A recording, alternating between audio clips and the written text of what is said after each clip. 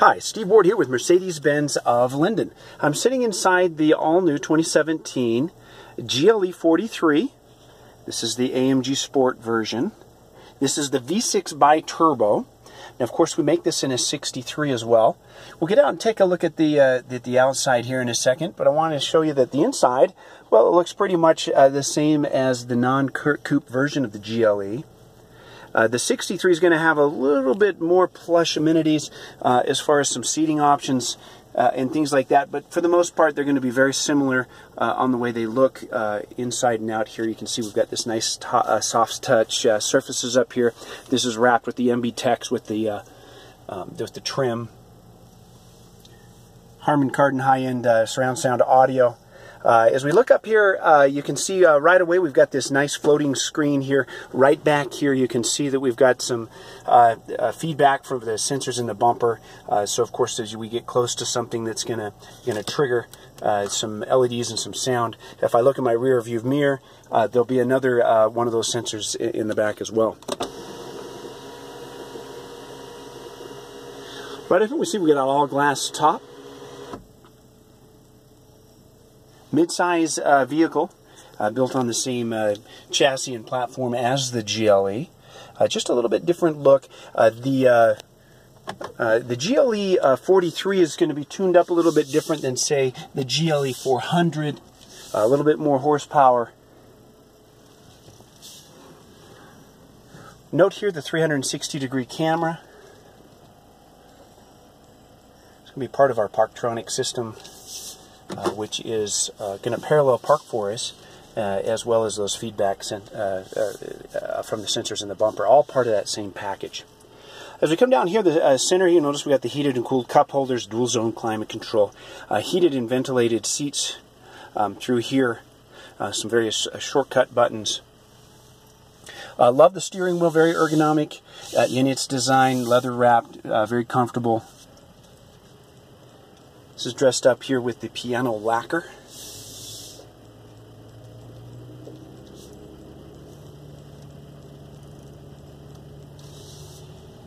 No blind spot assist there in the mirrors. Super comfortable car, and it's very, I mean, it's fast enough. I mean, without going all the way to the AMG, it's priced quite a bit less than the 63. Through here we've got the control for the command system. We're calling this the command system. Note that the top of this screen is actually at the same height as the hood, and the idea is that I can see the road and I can see the screen under my peripheral vision, and I can control everything here. Another nice feature that's coming out here in the new GLEs is this selection button here, where I've got 5 different things that I can select here. Here I've got individual, I've got Sport Plus, Sport, Comfort, and then a winter mode. We can raise and lower the vehicle here. Right here, if I can push this, I can get a little bit of feedback, see which wheels are slipping, and some things like that. Right here we've got a hill descent mode. Manual mode, of course, if I push this, I've got paddle shifters right up here where I can shift the vehicle manually. Our start-stop button right here. Of course, with Mercedes-Benz, we can always pull out the button and then insert the key, so that's kind of nice, because it's still kind of a love-hate thing for some people that don't really appreciate the fact that they can't remember to turn off their car, and they get it home and they let it run all night.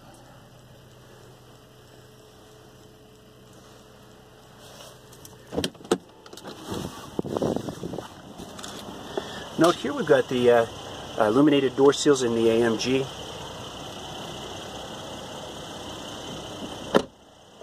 Now you can see the difference here with this nice slooping design. Very sexy car. Very aggressive. Very tough looking. Look at the size of these wheels, but look how wide the tires are too. Massive. A tow hitch here. Of course, this is unibody construction, so if you do want to tow something with it, I recommend having that installed at the factory.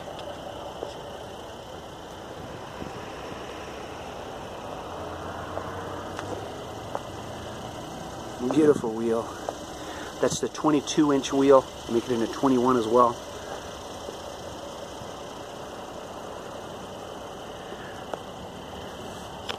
If you ever seen one of these cruising down the road, pretty cool car. Note we've got lots of ground clearance, and again, remember we can raise and lower the vehicle. As we come up here, you can kind of see some of the specs on the Moroni sticker here. 362 horsepower, 384 pound-feet of torque. You can see right here the V6 biturbo, meaning we've got 2 turbochargers. Coming in at 79,000, pretty well equipped. We got a P3 package, which gives us all these goodies in here. The Distronic steering pilot, which actually helps. I mean, it'll actually turn around corners and stuff too when you're out on the freeway. It will ask you to put your hands back on the wheel, but there's some autonomous characteristics just to aid in driving and cruising on the freeway as part of the cruise control package.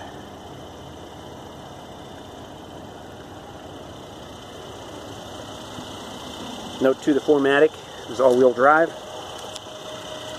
See a nice perforated, cross-drilled brakes there, nice big caliper.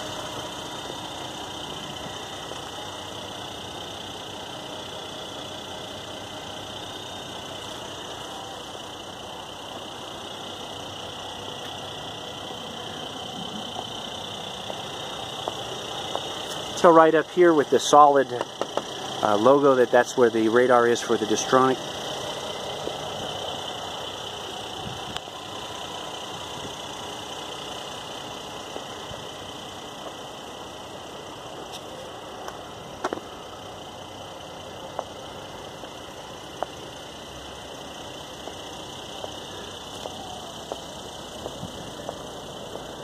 Now, of course, with that slooping roof line, we do lose a little bit of space here in the back.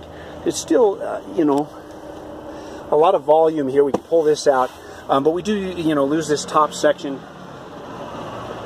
The seats do fold down.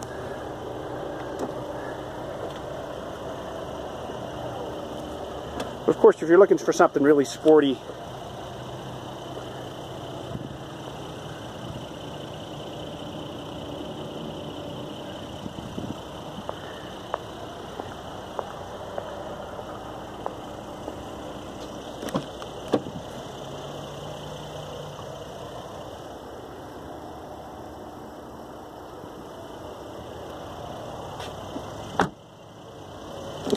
of course, keyless entry there is part of that keyless go system.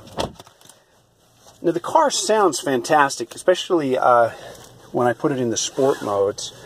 So here we are, and right up here you can see that I've got a C, which stands for the comfort mode, and I can switch these around. There's Sport, Sport Plus.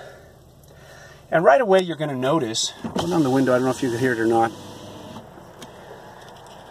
if I go back to comfort, the exhaust changes. So it's tuned exhaust when I go to Sport. You can hear it change a little bit when I go to Sport Plus. You can hear it change a little bit. And you can see here that the vehicle is lowering. I'm tuning it up for a stiffer suspension in the Sport mode. But one thing you'll notice, and I've still got the window down here, is the RPMs are going to hang a little bit higher here in the Sport Plus mode.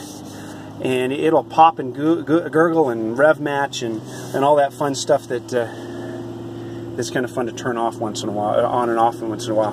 And then you can hear the RPMs. You can hear everything kind of relax as I go to comfort mode.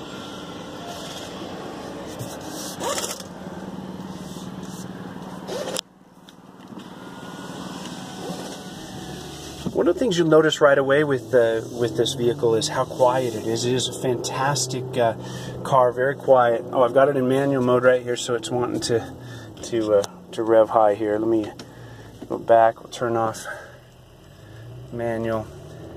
So the paddle shifter's right there. Pretty handy. Another thing that you'll notice with these vehicles is the turning radius. You can see here I can pretty much just turn right around in my own length.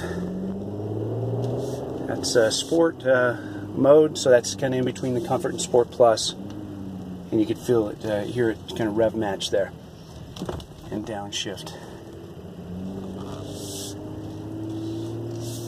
See the little blue P here? That's part of the parking system where it will parallel park for you. A super nice car. We've got a couple of these down here, kind of a little more rare, not as many of them out there. I invite you to come down, take it for a ride, see for yourself what makes this car so special. Now to put it in park, I'm just going to push this button here, and I'm going to turn it off.